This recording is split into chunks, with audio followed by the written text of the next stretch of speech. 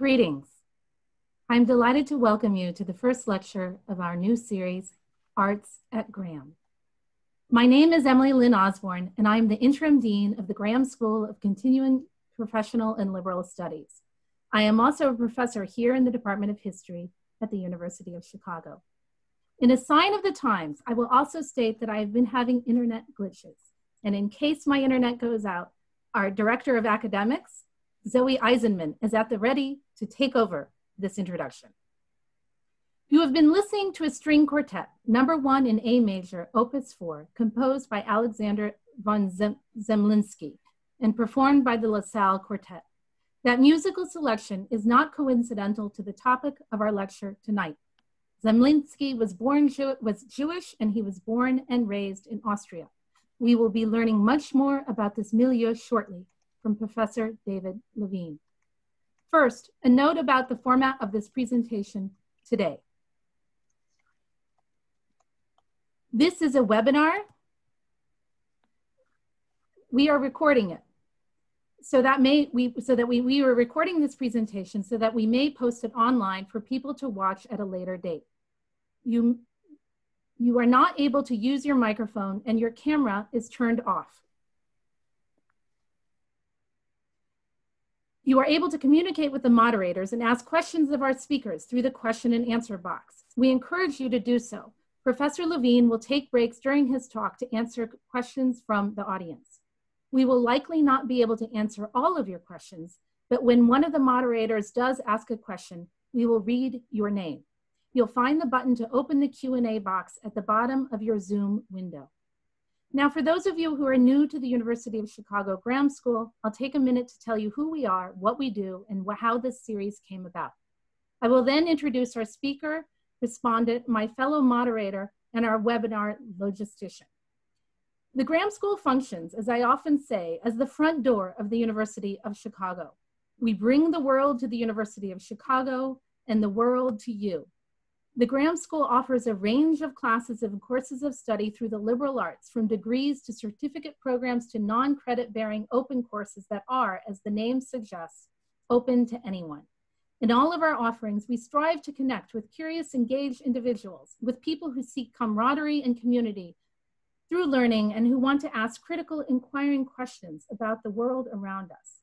It is from this foundation that we partnered with cultural institutions from across the university to launch Arts at Graham.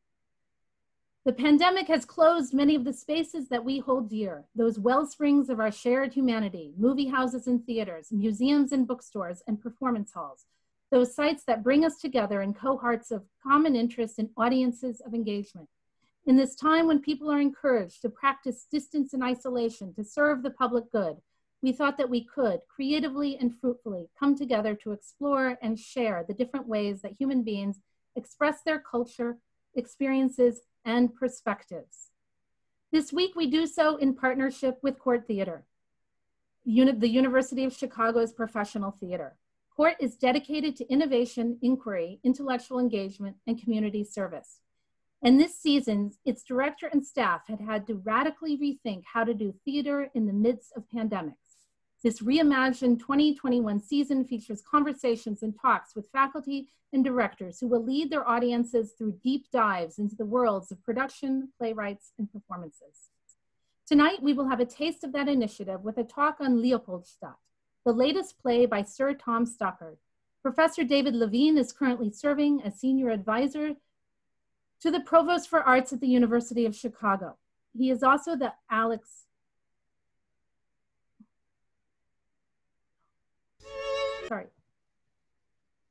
Here we are. Now I realize this is not working as I thought it would, so I'm going to proceed nonetheless. David Levine is currently serving as senior advisor to the Provost for Arts at the University of Chicago. He is also the Addie Clark Harding Professor in the Department of Germanic Studies, in the Department of Cinema and Media Studies, and the Committee on Theater and Performance Studies. In other words, he has no shortages of affiliations. Before joining the Provost's office, he was the founding director of the Richard and Mary Gray Center for Arts and Inquiry, This experimental center is devoted to fostering collaborations between artists and scholars. David has written several books on opera and performance, including Unsettling Opera, Staging Mozart, Verdi, Wagner, and Zemlinsky. He has also served as a dramaturg for ballet productions and operas in Germany and the United States. Responding to his lecture, we will be joined by Charlie Newell. Charlie is the Marilyn Vital Artistic Director at Court Theater, where he has directed numerous Stoppard plays, most recently, The Hard Problem. He has won numerous honors, including the Stage Directors and Choreographers Foundation Zelda Fickhandler Award, which rewards outstanding, transformative directors for their creativity, artistry, and influence on the arts. Two more introductions are also in order. My fellow moderator is Joel Rohn. Joel is a fourth-year graduate student in the Department of English, where he studies historical representation, civil rights nostalgia, and identity discourse in African-American letters after the Cold War. Also in attendance is Gus Moss, who is the Associate Director of the Masters in Liberal Arts here at the Graham School. And Gus is the master behind the scenes of this webinar, and we thank him for being there for us. David, I turn it over to you. Thanks so much, Emily, and thanks so much for the invitation.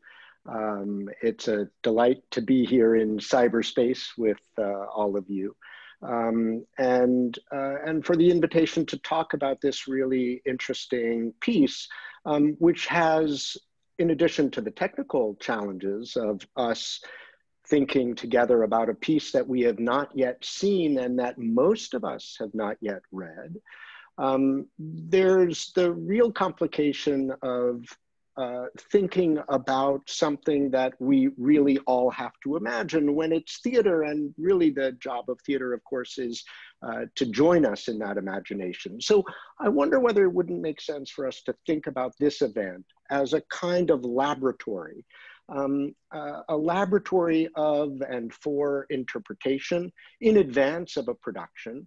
Of course, our conversation today about Leopoldstadt, it's not a conventional lecture, in part because it's in cyberspace, but also it's actually a conversation between me and Charlie Newell. It is a thrill to be in any room, including a virtual room with Charlie, who, as you all know, surely, has been an extraordinarily influential and important director in Chicago at Court Theater. It is at Court Theater that production of Leopoldstadt was in the making. And when the pandemic hit, the question became, okay, now what? And of course, Court Theater, being inventive as it is, figured, well, let's figure out a way to engage this material and engage our audiences with this material. Look, I've dealt with a lot of artistic directors in my life. Some of them are like German professors, somewhat forbidding and somewhat intimidating. Charlie is neither of these things. He's engaging, quick, and sharp. And our thought was, why don't we talk and think together, an academic and an artist, about this material with all of you?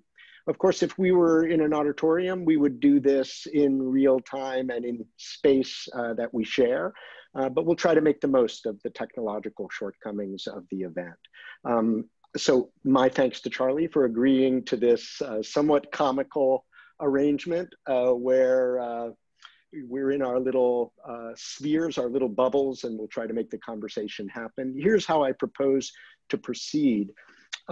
Emily had asked me whether I wouldn't perhaps start by explaining a little bit what it is that I do as a professor, what is the kind of research that I do, and how does it intersect with the topic of the evening. I'll do that relatively quickly, and that'll be our first section. In this case, the question being, how does textual interpretation work in the seminar room, and how does it work in the rehearsal room?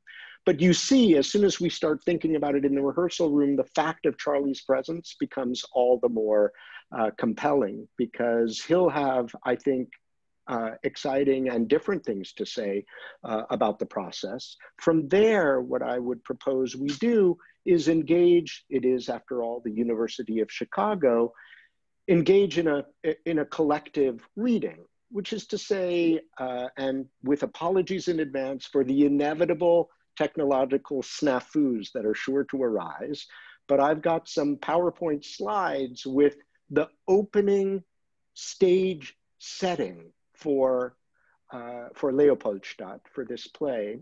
And it just seems to me like for us to begin to make sense of this piece, I think we should try to make sense of the opening set design and stage design, the opening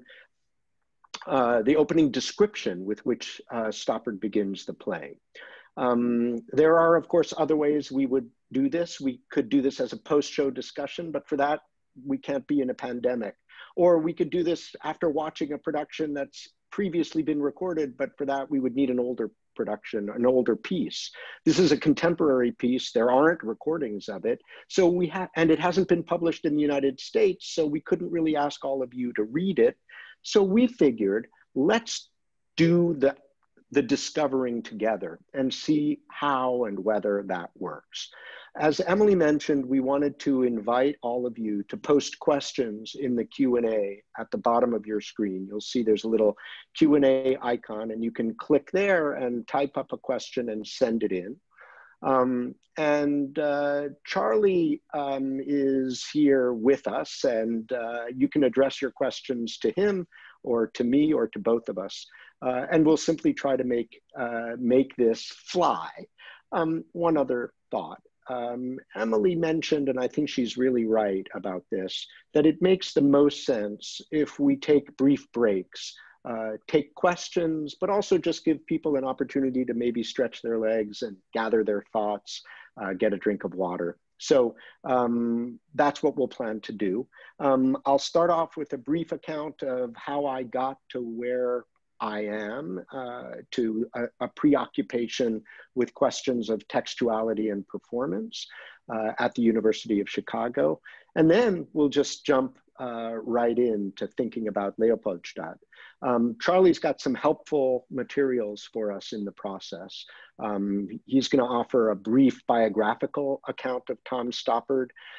It's an extraordinarily interesting biography, but more importantly for our purposes, it's an extraordinarily relevant consideration for any engagement with Leopoldstadt, which is a not so encrypted engagement with Stoppard's own autobiography and the kind of lacunae that have arisen that he lived with for very many years, being like Oedipus, entirely unfamiliar with his past. And then having become aware of it, became necessarily preoccupied with it. And then, as any good playwright would, making art out of it.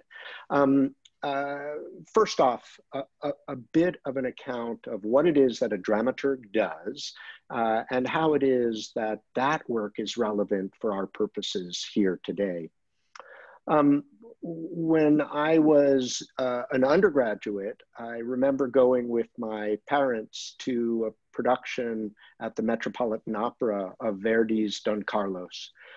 And because I had been trained well by my parents, I had gone the night before and listened to the piece and tried to figure out what it was about. And for those of you who don't know, Verdi's Don Carlos is a wild piece. It starts out with a love scene between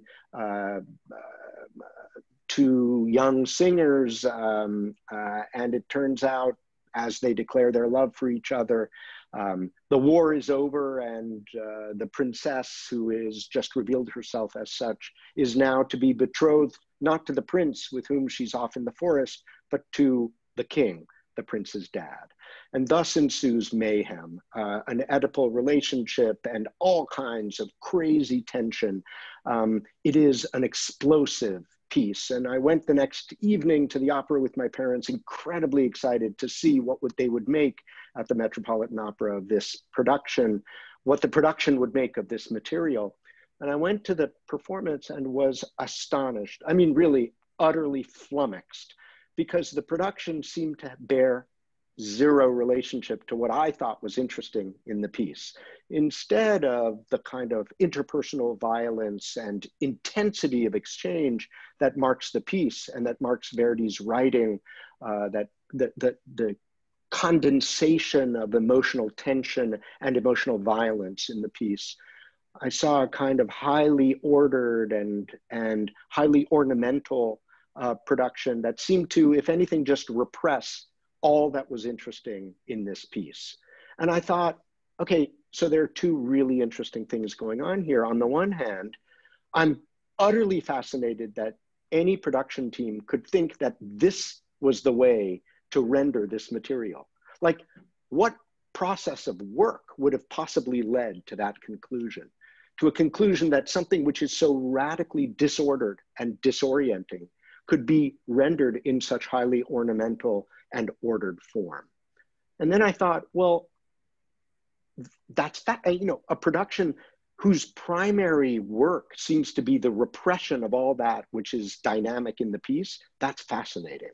But furthermore, it seems to me like what we need to do is completely rethink what it is that we do in production. And so after being an undergraduate, I went off to Germany and worked in opera production for a couple of years, and then shuttled back and forth between graduate school and working in opera production in Europe, and figured, you know what, that is the most exciting thing I could possibly be doing, is doing work in opera production that alerted audiences to all that is dynamic and consternating and exciting and fresh in these pieces, especially in classical pieces. It seems to me, eventually I had to decide, do I continue doing work in production or do I become an academic and think about this? And I eventually chose to become an academic and try to keep one foot in the production, in the door of the rehearsal room. Done that with moderate success. But I must say, one of the reasons that I ended up coming to the University of Chicago was because I came here as a visitor. I was teaching at Columbia University at the time in New York, and I came as a visitor. And while I was here, there was a production at Court Theater on the campus of the University of Chicago, by Joanne Akalaitis, an extraordinarily interesting director, enormously influential director who was also, as I recall, Charlie Newell's mentor. And Court Theater invited my class over, which was a class in which we were trying to think about how we stage texts. And we engaged in a conversation with the actors and with the director, certainly with the production, trying to think about the work of production in interpretation on stage. The thought that a university could have at its disposal, in its immediate proximity, a world-class theater that is interested in engaging academics and the community in thinking about classics of theater, and thinking about the contemporary canon, expanding that canon and challenging our understanding of the canon. That struck me as an enormously exciting opportunity. And it's been almost 20 years since I came to the University of Chicago, and the excitement has not waned at the thought that our students and my colleagues could be in an ongoing and fruitful dialogue that engages what's going on the stage at Court Theater, and that, as you'll see on Thursday, if you return for Ken Warren's lecture here about August Wilson with Ron O.J. Parson, the dialogue is a vital one, and it engages all of us at the point of intersection between the research that we do and engaging with interpretation in real time. It is enormously exciting to have that opportunity. And of course, it's a delight to be able to welcome Charlie to the conversation. Charlie, having spoken so much about you, I wonder whether you might, in fact, want to speak. Well, thank you, David. Yes, indeed. And I guess I do want to say a disclaimer. As you described, this is a brand new Tom Stoppard play. And as such, we've really just begun the investigation of the complexities contained therein. So what you'll hear tonight is a place where we are in our process and our thinking. And I must do a shout out to two University of Chicago students. One you already met, Joel Rohn. The other is Cy Patch, because of their dramaturgical support in dissecting, if you will, even this text. And also most especially to Nora Titone, Court Theater's resident dramaturg. David, I thought this is where I might speak a little of Sir Tom's biography. Is that okay? Good. That would be ideal. Great. As many of you probably know, and you can look up many different articles about his very complicated journey and story, but so this is just the basics. He was born as Tomas Straussler in the former Czechoslovakia, but his family fled to Singapore as the Nazis invaded. Stoppard, his brother, and his mother left there just before the Japanese invasion in 1942, but his father, Dr. Tomas Straussler, was killed. Eugene Straussler is his father's name. When he was 5, the family moved again, and here they went to India, where his mother married a British Army major, and then in 1946, they moved to England. This reminds me of a phrase that Sir Tom used in describing himself once as a bounced check. After his mother's death, he returned to Zlín in the Czech Republic to discover more about his family history, in which his 4 grandparents and much of his family of his parents' generation died in the camps. He says now, quote, "In the long run, that visit accounted for this play, I guess. It's not about me, but it's a play I couldn't have written if I haven't lived the life that fate has dealt me." We can say more, David, about how he discovered and how the play reflects, while it's not an autobiographical play, it is certainly a play informed by his life and about his family. Another phrase he used, it's a play that contains elements of unfinished business. He describes it as a play of full evening of theater, while not a tragedy as a play, it's about an unthinkable tragedy itself. So there's some introductory.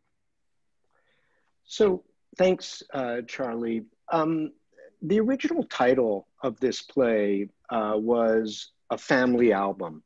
And in fact, as the play gets underway, we encounter the matriarch of the family who is attempting to put together a family album. And the work that she undertakes at the outset of the play will be fundamentally akin to the work that the play will undertake, which is to say, she thinks about and attempts to piece together the remnants, the traces of her family. And at the same time, she's wondering about what can be remembered, who can be remembered, and how easily all of it can be forgotten. And given Tom Stoppard's own personal history, in which for many years, his family history had been erased, and the need in late life, that he suddenly confronts of putting together a family album with participants and photos and components that are wholly unfamiliar to him. I mean, it's really quite an extraordinary biography in which the family tree that you thought you had is completely uprooted. And in its place, you take your place as a branch for an entirely different tree. That is central, it seems to me, to the animating spirit of this piece, and will be, it seems to me, the sort of insecurity of that which we think is secure, and the unknowability of that which we think we know, will be sort of central to the dramaturgical orientation of this play. I wanted to think for a moment about Leopoldstadt as a name. So Leopoldstadt, right, so it means literally Leopold town. Leopold town is the name of a neighborhood, a very famous neighborhood in Vienna. And the play is set in Vienna, as we'll see shortly as we take a look at the stage directions together. But Leopoldstadt would be sort of like saying in the United States, you know, the Lower East Side, or maybe for those of us in Chicago, like something between Maxwell Street and Skokie, which is to say Maxwell Street is the place where in the 19th century, when the first wave of Eastern European Jewish immigrants came to Chicago, they set up shop literally and figuratively in Maxwell Street. So the name of this play, Leopoldstadt, it evinces a place, but also an era. It's the ghetto, the Jewish ghetto, and as such, you would imagine, since it's the Lower East Side and we're starting out in the late 19th century, that the curtain would open and we would be in the gutter or some equivalent of the gutter, but far from it. In fact, the play opens not in Leopoldstadt, but in fact on, if we go back to the New York analogy, if Leopoldstadt designates the Lower East Side, the curtain opens on the Upper East Side, in a grand, maybe the Upper West Side because it's so emphatically a Jewish family, or in Chicago, for Chicago's purposes, maybe historically the place where the immigrants went when they moved out of Maxwell Street was pretty much down to Hyde Park, to these grand, or Kenwood, these grand 3 flats and houses on the water that were the destination for the upwardly mobile recent immigrants. And the world of Leopoldstadt that unfolds in Tom Stoppard's play is marked by this displacement. That is the displacement between where you came from and where you are, and the insecurity of those two things. Because in some sense, even if you're in Hyde Park, Maxwell Street is in some sense the label that introduces you. And in some sense, even if you've arrived, you're never safe. I think one of the things that this play really underscores, what it really accounts for, as so much of Greek tragedy with which I think it's in conversation suggests, is those who are at the highest point are always fundamentally insecure at the moment at which they feel their security most poignantly. And in this case, the family, which in 1898, and even in the 1920s, is feeling the stature that it has achieved. That stature is about to be completely undercut by the onset of totalitarianism and the anti-Semitism of fascism as it arises. And the play chronicles both the rise of this family and then its decimation. And it does so, given the familiarity of that trajectory, in ways that I think speak to the fragility of the human condition, in ways that aren't particular, it seems to me, to the family that is described here, but that resonate in ways that Oedipus's story resonates, in ways that the tragedies of the 19th century resonate. It seems to me, in that sense, it makes perfect sense that Charlie and Court Theater would be fascinated by this piece, in part because Charlie, as Emily Osborne mentioned in her introduction, is one of the foremost interpreters of Tom Stoppard, has done, I think I counted 6 productions, although maybe more, of Stoppard's pieces.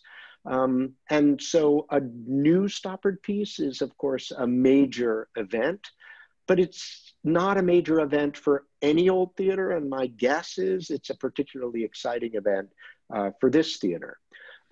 So maybe we could take that as an opportunity, Charlie, to ask you to speak for a moment about your attraction to this piece. Well, as I mentioned in just beginning, this absolute pleasure of diving into this text, and because from my point of view, it is his most personal, even though it is not autobiographical. Every time I read it, I discover more layers of meaning about the choices that he's making. You mentioned the name. No part of the play actually takes place in Leopoldstadt. You hear about people that go there, but you'd think it's the title of the play, so it must be the location of the play. It's not. But if you dig even just one layer down, the character that, again, it's not autobiographical, but that it is most parallel in the journey that I described in Tom's biography, is a character whose name is Leo. So I'll let David, the German scholar, help me understand how Leopoldstadt, and what does that mean in terms of the character of Leo in the play. I also should have put a disclaimer, by the way, on my pronunciation, even of Sir Tom's name, which is one of the reasons why I prefer to call him Sir Tom. I do want to just give a little context, if I may, David. After gaining permission to do the Chicago premiere of a number of Sir Tom's plays, which was such a gracious thing for him to do for Court Theatre, many other theaters were competing for those rights. And following when I was invited by the Goodman Theater to direct Rock and Roll, which of course had a tremendous amount of the politics of his upbringing in Czechoslovakia, et cetera, and his love for music. I learned recently from him that he played rock and roll music much of the time he was writing that play. When it came to Leopoldstadt, he wrote almost exclusively in silence. What was most gratifying was then when, through the generosity of the university and the court board, my wife and I, Kate, went to London back in, I think, 2007, 2008, and saw the premiere of Tom's then most recent play, The Hard Problem. Besides the pleasure of doing that play at court and bringing a production to Chicago, thanks to the dramaturgy, again, led by Nora Titone, in which we shared with Sir Tom our dramaturgy. That's a scary prospect, to share one's dramaturgy with such an incredible artist. And his compliments to us about how we not only portrayed that production, but also understood the biography that's inherent, even though it's not obvious. One needs to dig deep into it. I'm also thrilled to let everyone know who's on this webinar with us, over 300 of you. It's my understanding that come October, the first authorized biography of Sir Tom will be published. So we can all look forward to that. Every time one looks at a certain structure and context within the play, one has to not only try, and it takes many, many, many, many readings, to track how perfectly constructed each of the moments and scenes are, and how they set up what is going to then become the inevitability of the events of the play. But in this play, more than any other, in my experience, the benefit of understanding Sir Tom's own personal biography adds a whole other layer and depth of meaning. As you know, his reputation was begun with Rosencrantz and Guildenstern as a young playwright, and often his work is celebrated for its wit, its intellectual stimulation, and its cleverness. It's been my experience that the more one can dig deeper into the emotional foundation, which often does come from the personal experience of the playwright, even though it's not explicit, then the greater are the benefits of experiencing the play. So for me, this play is just a smorgasbord of delight and deep, complicated meaning and understanding as we begin our process to really unlock some of it. You know, it occurs to me that as we're talking about the play, it would be helpful, of course, to give our audiences a plot synopsis. And yet, so look, it really is not a cop-out to say that is an extremely difficult thing to do, because really what the plot of the play is an account of multiple generations of a family from the 1890s to the 1950s. So essentially in 3 different iterations, we are introduced to 3 different scenes of this family's history. But that is really the plot. It is a domestic scene that we experience in each of these cases. It's an interior, and we see the exchanges among and between the characters who descend from the matriarch whom we're introduced to and her children and grandchildren at the beginning of the play. So they grow up, they have children and grandchildren, and essentially we're introduced to a landscape of a single family. And that family, as it travels through time, travels through fortunes. But we remain in one place and travel through the family in more or less, the place, the space of a family. So look, it really is not a cop-out to say that is the plot of Leopoldstadt. It is an account of a family's destiny. And as such, it's an account of basically, the history of Europe from the late 19th century to the middle of the 20th century, as told through the tale of a single family. I'm aware that I promised people that we would take a brief break, and it seems to me like now would be a good time to do so. If there are questions for us at this point, Charlie and I are happy to take them. But what I would like to propose is that we take a brief break, let's say just 2 minutes or so folks can stretch their legs. And then when we return, what I'd like to propose is that all of us, I'll share my screen, take a look at the opening stage directions for this play and think together about what it is that we're reading when we read these stage directions. That is, what do they tell us? What do they introduce us to? And my thought is that in doing this together, I think we'll dive into the world of Leopoldstadt in a way that I hope will be illuminating. So let's reconvene in 2 minutes. And in the meantime, I'll try to pull up a PowerPoint screen of a first slide of the stage directions of Leopoldstadt. Thanks so much, everybody.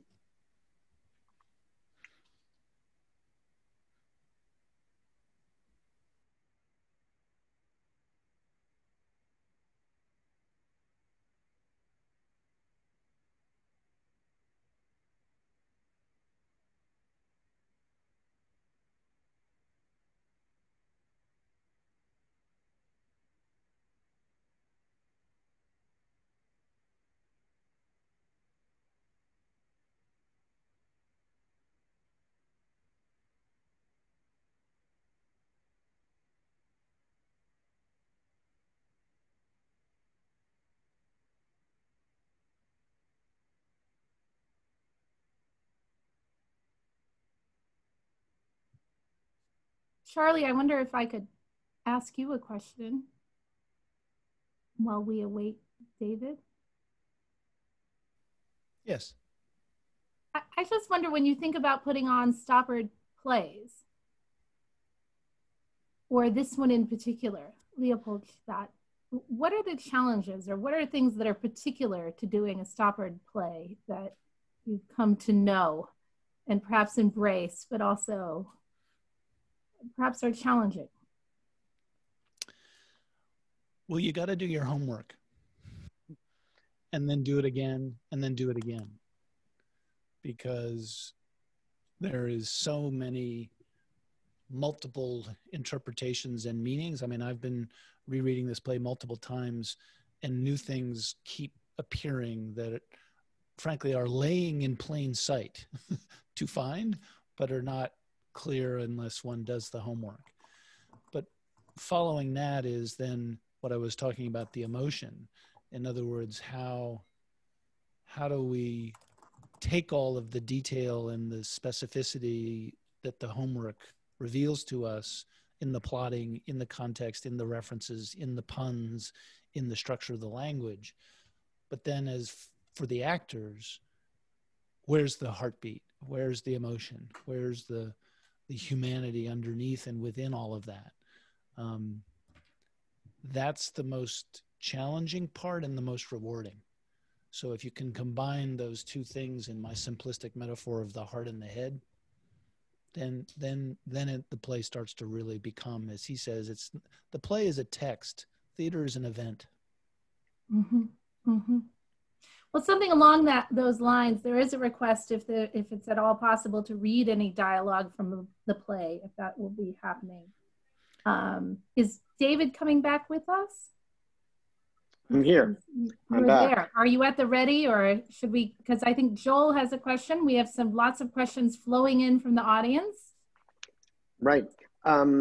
So happy to take questions, and happy to then proceed also with a look at the stage directions. So here's the problem. Normally, as I said in our in my opening comments, normally we would share the text of the piece, but the text has not been released in the United States, and therefore it's not possible for us to share the text without violating copyright in the United States. So it is, however, possible to share the stage directions. So that's why we're basically just trying to make do here in order to both accommodate, the deep desire to engage the material, but not run afoul of copyright law. So thus the proposal to share with everyone else the text of the opening, because we can, and then to think about that.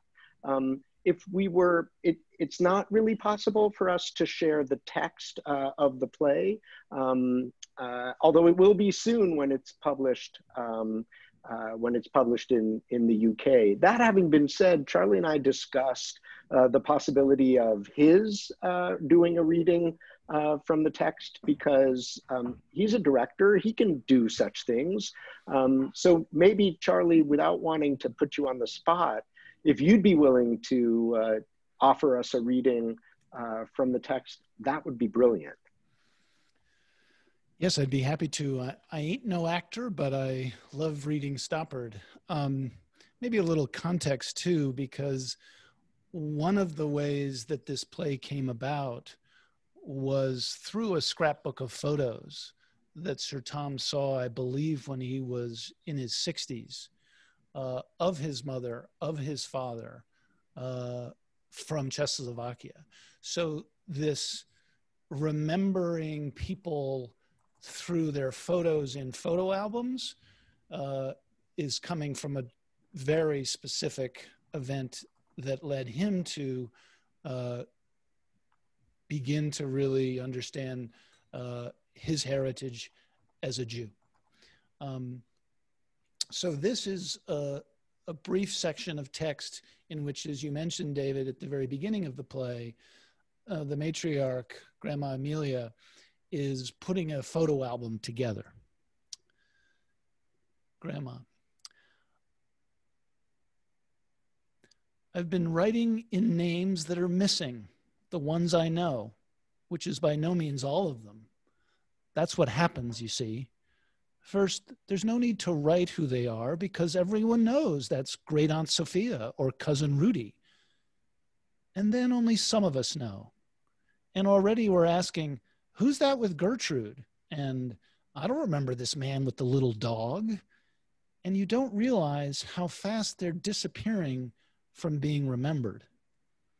Everyone was mad to have a photograph when I was a girl. It was like a miracle, and you had to go to photographers to pose for him. Wedding couples, soldiers in their first uniforms, children in front of painted scenery, and always women dressed up for the carnival ball posing with a Greek pillar. Later, when we had a camera, there were too many pictures to keep in the album. Holiday pictures with real scenery, swimming pictures, pictures of children in pinafores and lederhosen, like little Austrians. Here's a couple waving goodbye from the train, but who are they? No idea. That's why they're waving goodbye. It's like a second death to lose your name in a family album. Thanks, Charlie. It's a really evocative moment in the piece because, of course, it resonates with the history that we've been describing here, a history in which this question of who we are and where we come from is so tenuous.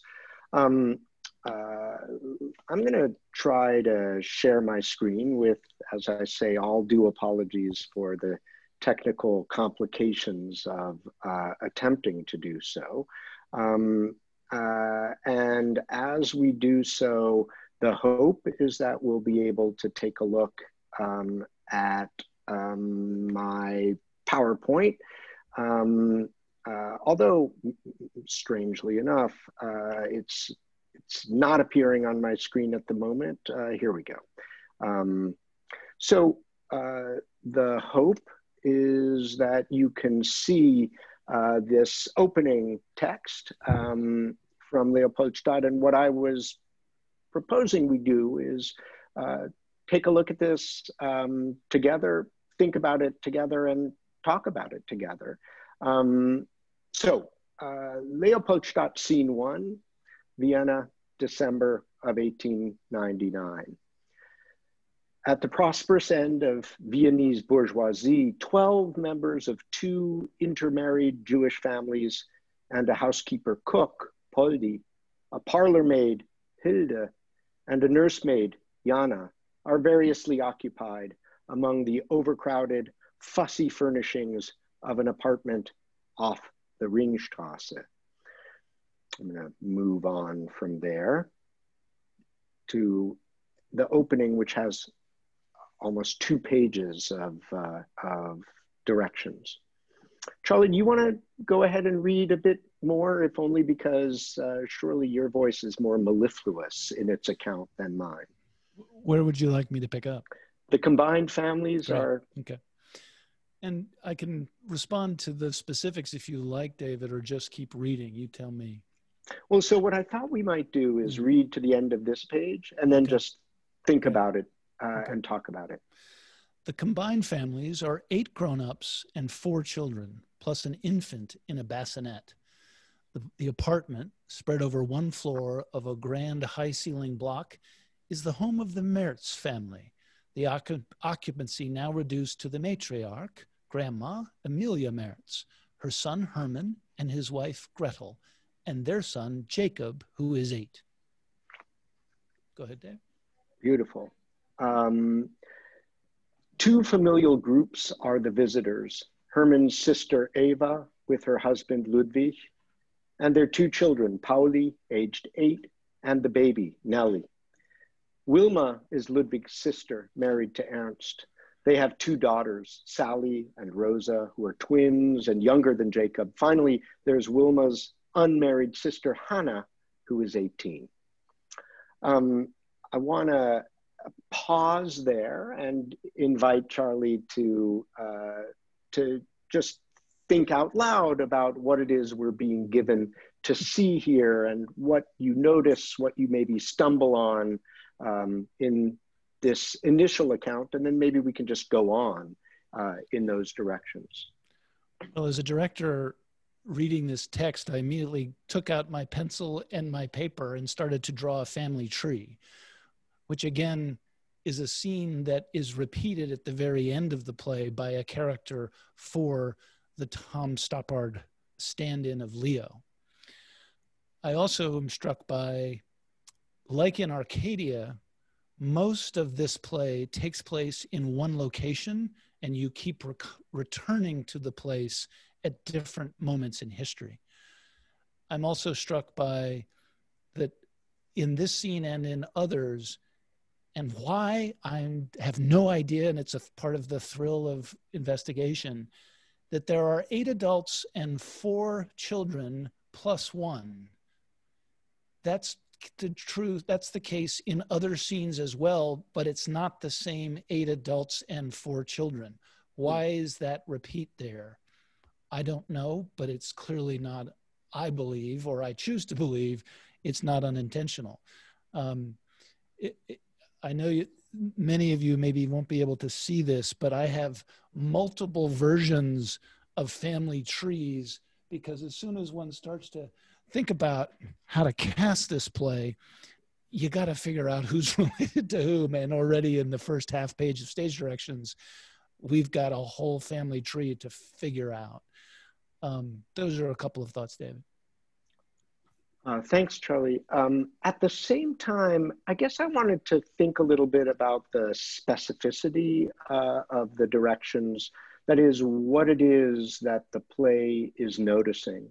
The first thing that it notices is its location on the Ringstrasse, which in Vienna, as many of you will know, is the kind of wannabe Champs-Élysées of Vienna. As a result, all of a sudden, we find ourselves in opulence. And we're told that the apartment, which is spread over a floor of a grand high-ceilinged block, is the home of the Merz family. So while on the one hand, we're in the address, we're sort of in the zip code of the high and mighty, what seems odd is that we're immediately told that the occupancy has now been reduced to the matriarch, the grandma and her son and his wife. And I guess I wonder about that simultaneity of grandiloquence or grandiosity and reduction, where you would sort of imagine that the space would be fully occupied, but it's occupied, as we're told, by 2 familial groups who are visitors. And the idea that they are visitors will be further, it seems to me, modified in the stage directions to come. So if it's okay, I would say, let's move on to the next set of stage directions and see what they suggest to us. So Gretel is Gentile, so is Ernst. Poldi, aged about 40, and Hilde are in the Merz household. Jana has come with the baby, but is supervising the children. The grown-ups have been served coffee in dainty cups. Several balls are in the air from the word go, and little or no sense can be made except that chocolate cake with whipped cream is going round on little plates, delivered by Poldi and Hilde, and a Christmas tree is being decorated by the 4 children, overseen by Jana. Okay, so there is all kinds of stuff going on here.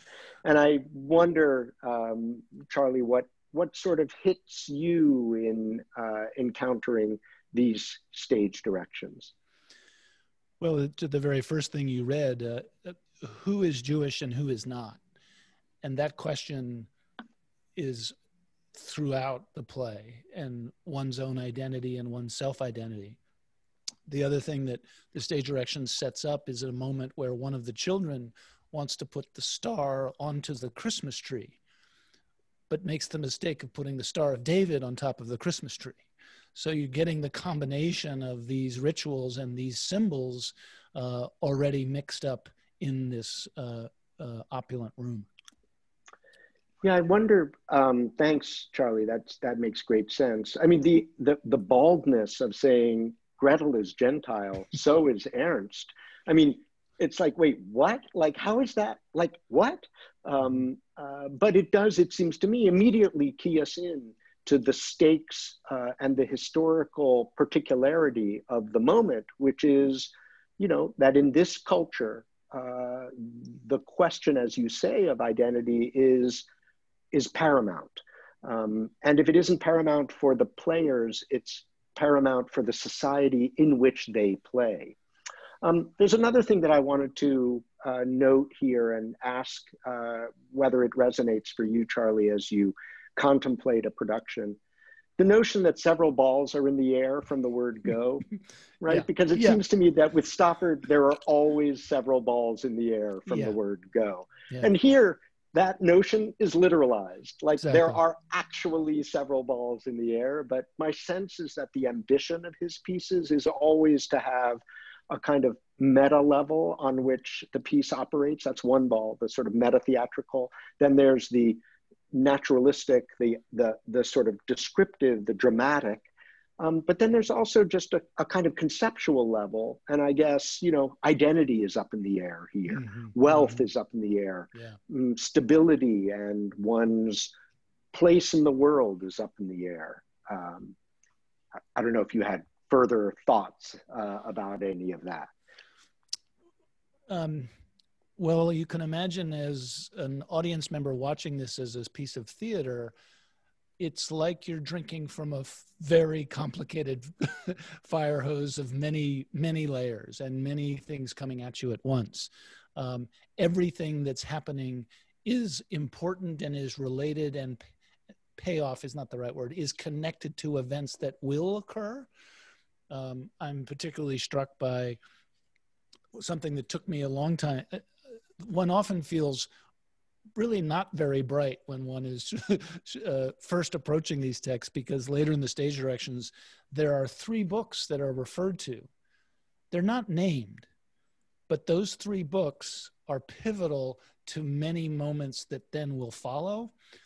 And it took me a while to figure out which books they were, but only as a result of the events that follow, as opposed to Stoppard telling you which those books are in the stage directions.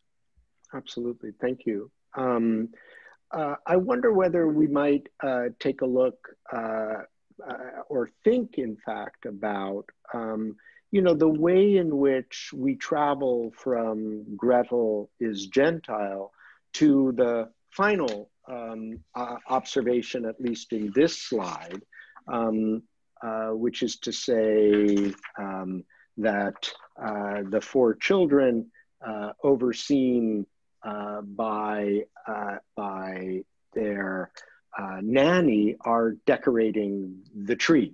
So we have, on the one hand, an assertion of a kind of norm of Jewishness, and on the other hand, we have the assertion of a norm of, you know, a prevailing Catholicism in Vienna and in the culture of Vienna.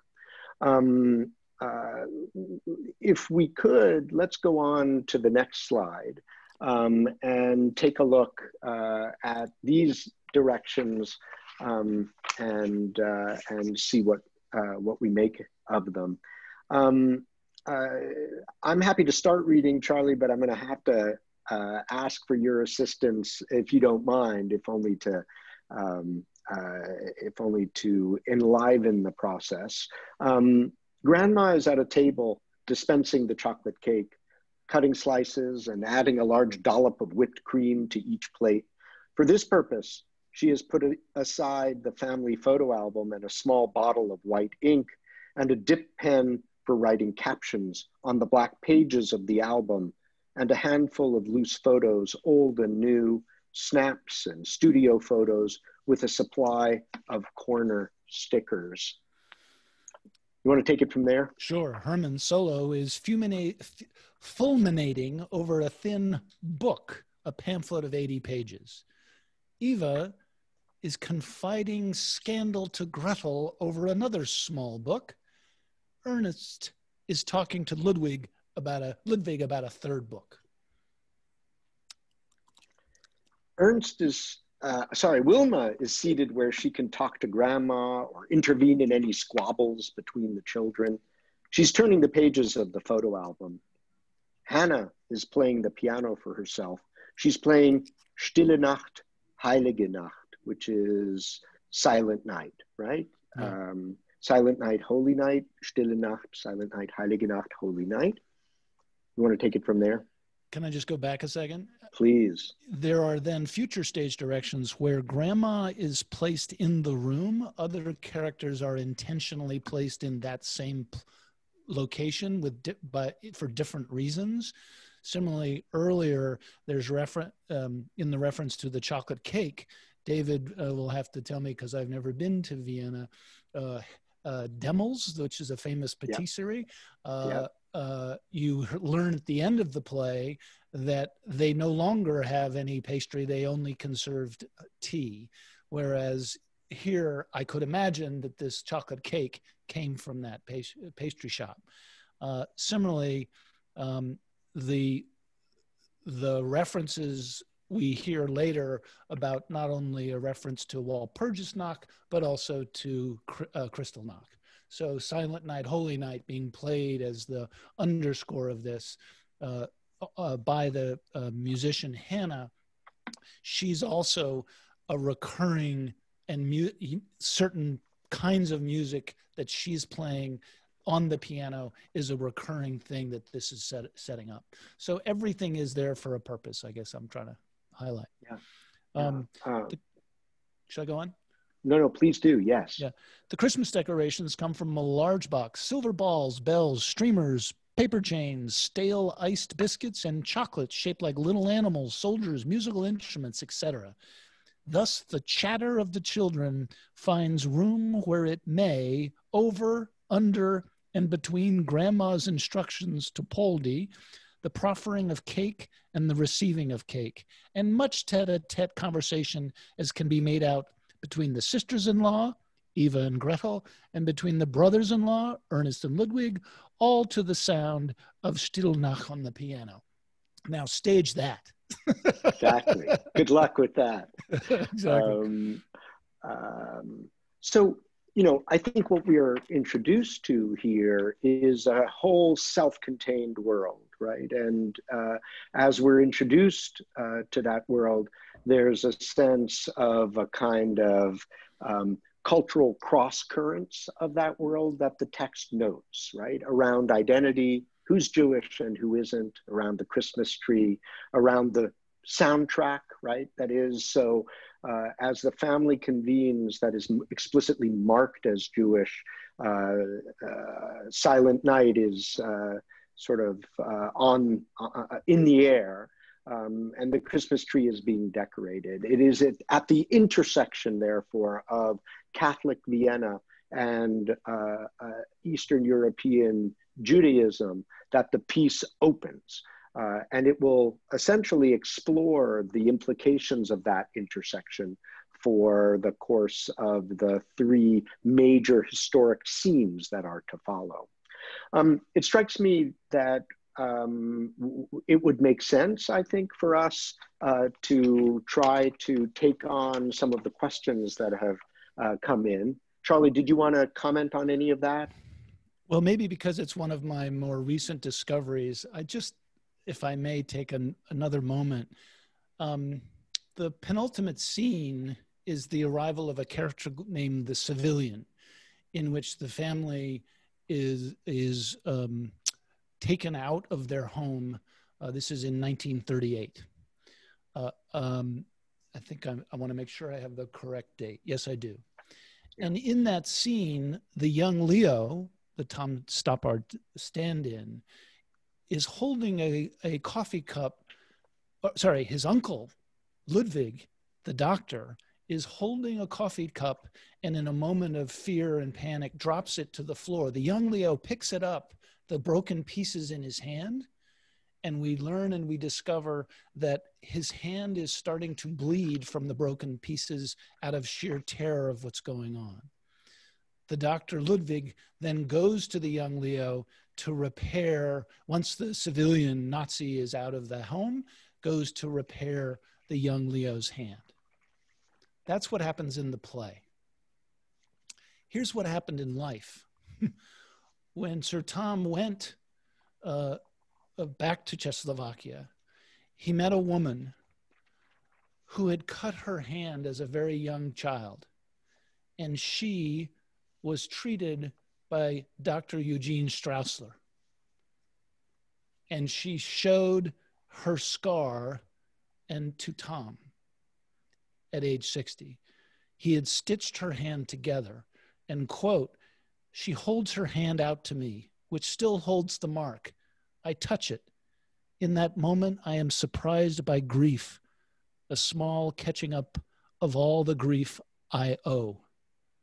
I have nothing that came from my father, nothing he owned, nothing he touched, but here is his trace, a small scar." That's beautiful. Thanks, Charlie. And it renders the poignancy of that scene, right? I mean, it resonates, as you say, with that story. And yet it's also poignant in the play without that recollection. It's as if Stoppard, takes that moment and inserts it into the play so that we can, in some sense, share the experience that he had. The experience of loss and recollection and what it might mean to come face to face with that loss. There are lots of questions, and I, love to get to all of them. Although I know that that we don't have enough time to do so. So let me just take one of them and just ask Charlie. Ken Murray asks, in her New York Review of Books review, Kate Maltby remarks, quote, "For all of its Viennese setting, this is a profoundly English play," end quote. How do you approach that for a Chicago production? That's a great question, and it was something that fueled much of our thinking about how do we approach the production, his text of Rock and Roll, which took place primarily in Czechoslovakia. The simple answer is very carefully, but always go back to the text, always go back to the references that he's making, and make sure that you're serving those. I don't often think, well, I need to make this somehow relatable to a specifically Chicago audience, but rather be true to what is only an interpretive response as a director, what one could imagine is the playwright's intention. The extraordinary opportunity and privilege that I've had in my career is many, but certainly one of the highlights, if not was the phone conversations that Sir Tom and I have had about rock and roll, about the hard problem, and I hope in sometime in the future that we can have that conversation about this play. Thanks. That's, I wonder if you have thoughts in terms of setting, in terms of location. Do you envision this as necessarily, because it's very early in the piece's life, is there some pressure to, in some sense, set it as it's described because, it's an early production? Or do you feel free to think about what the appropriate referent might be? And I guess, I don't mean this as a rule, I mean this for this piece. Yeah. Well, I've only seen photos. I saw a question in the chat about, did I see the London production? And the answer is no. It got closed down soon after it opened back in January of 2020. How long ago that now feels. And there is hope that there will be a return of that production to London, and then let us hope to New York. And then if the gods are kind to us, might we in Chicago get a chance to have a Chicago premiere of this play. That said, the photographs of what looked like a beautiful production, certainly to my response, one of the questions I had, because there are moments when there are a few people on stage and then there needs to be like 15 or 20 people in the middle of a Seder. And how do you do that and keep the momentum and the journey moving forward? I'm sure they figured it out. I didn't see it. But one of the thoughts I've had as a director is, how do you create a space that is as fluid as the text needs to be, as it changes, not so much location, but what's in that space. So for those of you who've seen Augie March or seen some of our other work, certainly The Hard Problem was a singular set that we could move very quickly from scene to scene. So there's a similar kind of fleetness of it, so that the words, and the emotion is primary rather than a lot of scene changes. And Charlie, I wonder whether the kind of flexibility and malleability that you're describing also doesn't bear upon the sense that it's unclear, at least to my mind, whether what we're talking about is actually historically specific or conjured and fantasized, right? That is, it seems to me, insofar as so much of Stoppard's relationship to this Jewish past is necessarily one of imagination, for a past that he didn't know about, then doesn't this piece, but then again, doesn't all theater in some sense sort of invent this past? And to what extent does the impossibility of staging it bear traces of, in a sense, the kind of phantasmatic quality of the piece?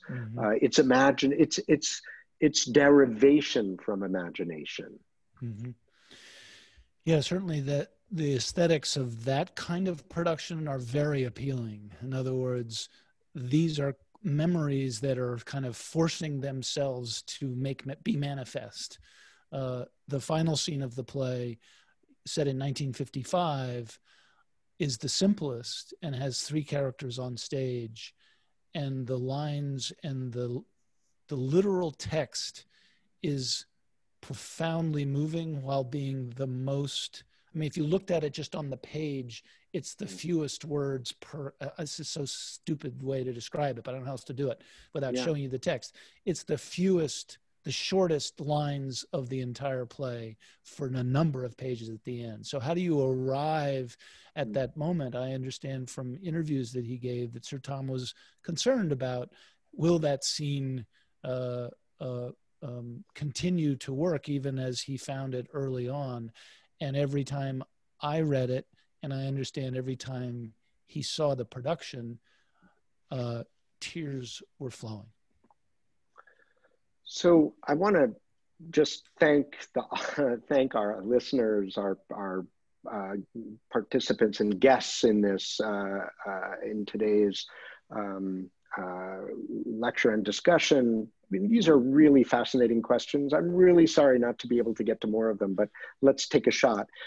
Angie Heisler asks, how does one show that Gretel is Gentile on stage when the audience doesn't see the stage directions? Which is, you know, a really great question. It's like, okay, so you read and, you know, okay, so we have read and we've been alerted that Gretel is Gentile, but how do you go about showing that, or do you?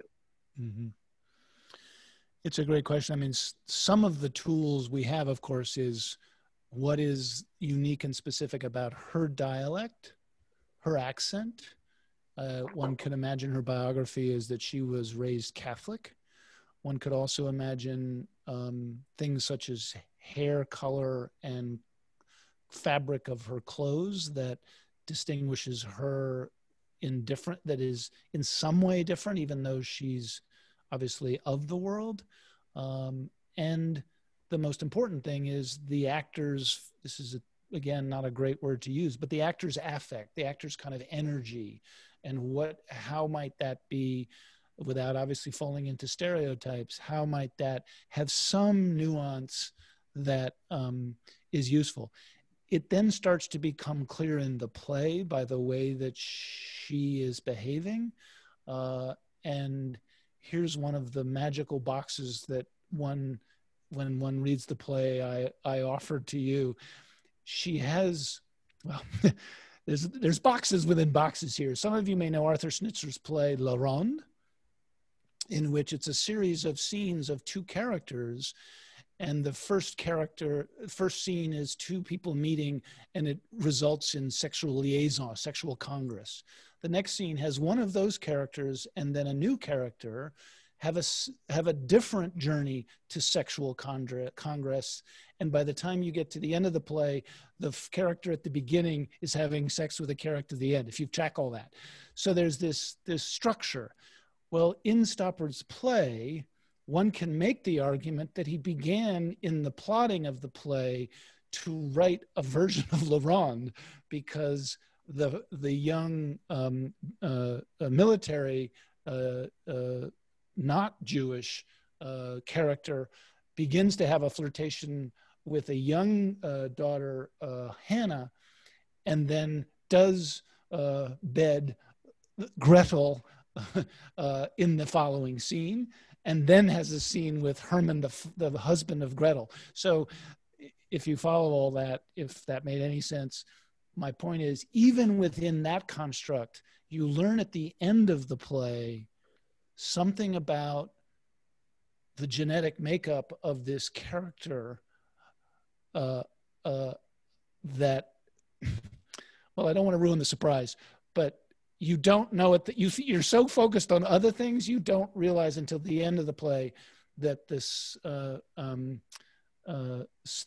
profound implications of this, what is the genetic makeup of the son of Herman and Gretel? I'm guessing here just by the email address. We don't have a name, but it looks like it might be Dana Levinson, who writes, you know, how has Judaism been a part of Stoppard's prior work? And if Stoppard had not actually said so, is there anything in the play that suggests that this is his last work?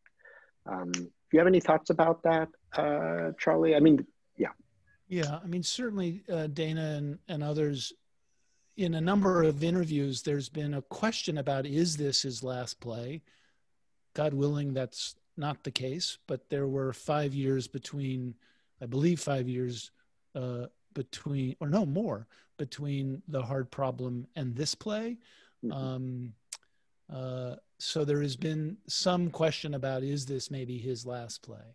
And I would describe, without a whole lot of specificity, Dana, that the question of Judaism is rife throughout many of his plays. I've been looking at his play, Every Good Boy Deserves Favor, which is one of the plays that I've not done of his, that certainly is one of those. So, thanks.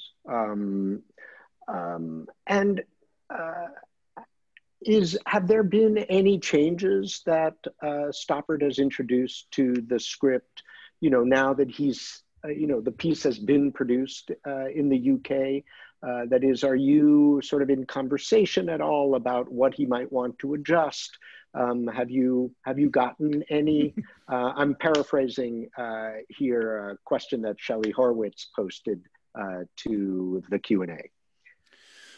Well, as some of you may know, the recent revival of his play from years ago, Travesties, which we've had the pleasure of doing twice, actually, at Court Theatre, one of the few plays in my tenure we've done twice. Patrick Marber, the playwright, was the director, and in that production of Travesties, there were further rewrites, and forgive me for not knowing the details, but I think within the last 5 or 6 years, that new production, and therefore the new text of Travesties, is now available. Patrick Marber was the director of Leopoldstadt, and I can only imagine that he and Sir Tom will continue to develop the text. They've had a lot of COVID time to think about that question, and so when it returns in London and travels to New York, what I, again, forgive me for talking about my own experience, but it's related. Even as the Goodman presented Rock and Roll following the Broadway production, thanks to his generosity, Sir Tom heard me speak about how some scenes were being received in the Goodman Chicago production. And so he suggested that we make some tweaks and changes, nothing major, but some tweaks and changes to the text. My point in all of that is to say, there's a whole other experience that he has often spoken about glowingly about being the playwright in the rehearsal room, and how and when can he contribute to the dynamic process of what the text is and what the rehearsal needs. Patricia Ahrens just posted a question to the chat asking whether the Frusci family that lived in Vienna and was written about in The Hare with the Amber Eyes might have been a reference for Tom Stoppard. And I think my recollection is that Stoppard mentions that book along with several others, historical novels and treatments that allowed him to get a sense of Vienna and the culture of Vienna. My sense being that Stoppard is unabashed in his kind of voracious reading, but also in admitting to the sources and the influences for the work that he does.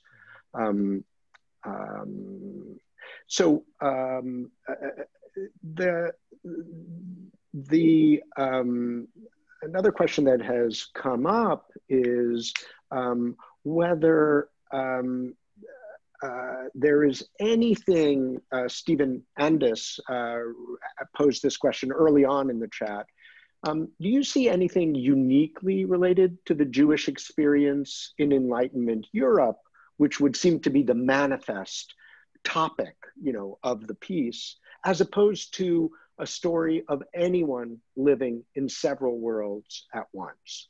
Right, so is this a particular piece? Is it a universal piece, or is it some combination of those two? What would be your sense of that? Well, I am certainly not a scholar that would be learned enough to really understand the implications of that question. And one of the great pleasures that I look forward to if and when we're able to do a full production here in Chicago is the ongoing relationships and faculty conversations and scholarship that Court Theater uniquely has as being part of the professional theater of the University of Chicago. What I do know is that there has certainly been some, well, as I think many of you know, the rise in anti-Semitic activity in the United States has been increasing. And so I think there certainly is, I have a sense that there is certainly some timeliness or reason why Sir Tom took on there are many, many reasons, and might that also be one of them given what's going on in our world today? Hi, Emily. I want to say something, and that is, I think I might take your screen away from you, David, if I can manage it. And I just want to signal we have 4 minutes left, and we do want to encourage people to consider the deep dive and so do you want to talk a little bit more about the deep dive, Charlie, because you mentioned it? Yeah, if I may, Emily. Thank you all so much for joining us, and thank you, Graham School, for hosting this event, and most especially, thank you to you, Emily, and your team, and David, thank you. It's always such a pleasure. I wish we could just stay on because I got so many questions, but Emily's referring everyone, please, to, I think there's a slide on your screen, Court Theater, because of course, we're not able to do live performance through the course of this fall, is putting on a series of virtual programming. And one of them we've appropriately named The Deep Dive, because there is so much to dive into. Professors John Boyer, Leora Alusander, Christine Merriling, joined by David Levine, Tara Zara, and Rachel Dwoskin will all be participating in a 7-session seminar over 7 weeks. And in that seminar, we also will share with you a reading by professional actors of this play. So we hope that you can join us for that deep dive. We're also doing similar virtual programming that will parallel the Graham School event that is this Thursday with Ken Warren and Ron O.J. Parson on August Wilson, We're going to be doing a seminar on the world of August Wilson with Ron O.J., our resident artist, and Ken Warren. We're also planning a similar four-session virtual seminar on Carol Churchill's play Fenn, on the Bacchae, led by Sarah Neuter, and directing of a reading of that play by Monty Cole. And then finally, in the new year, our last one, I think I got them all, is Lorraine Hansberry's Les Blancs with Gabby Randall and other scholars joining us. So I hope you're able to participate in some of that virtual programming before we then bring on live performance back to the theater, God willing, and the circumstances on the ground allowing us, starting in February through the spring. David, do you have any final words? I just wanted to thank everyone for joining us. I'm thrilled that we could convene, if frustrated that we couldn't all convene in the same place, but very grateful to the Graham School and to you, Emily, and of course to Charlie for allowing the conversation, for inviting the conversation and allowing it to take place. It's been a pleasure. And I'm very much looking forward to the deep dives that Court will be presenting. And we want to thank both of you. It's really been a pleasure and intriguing and enticing to learn from both of you and from your conversation and from reading about the play in bits as we did. And I want to thank our audience, and I do hope that you will consider joining us on Thursday evening as we continue this focus on court theater here at Graham. And of course, I can't have this many people in front of me without giving a little plug for some of our courses and our offerings. We have a great books program that brings people together, and it's quite a devoted community of learners. And we also have a number of other courses, including one in the winter that's on Tom Stoppard. So if you were feeling like you wanted to do an extended dive, a deep and then extended dive into Tom Stoppard, you could do that through the deep dive at Court and then continuing in winter quarter at Graham with studying more of his plays. And with that, we will sign off, and I hope to see you on Thursday. Thank you for joining us. Thank you, everyone, so much. Thanks so much.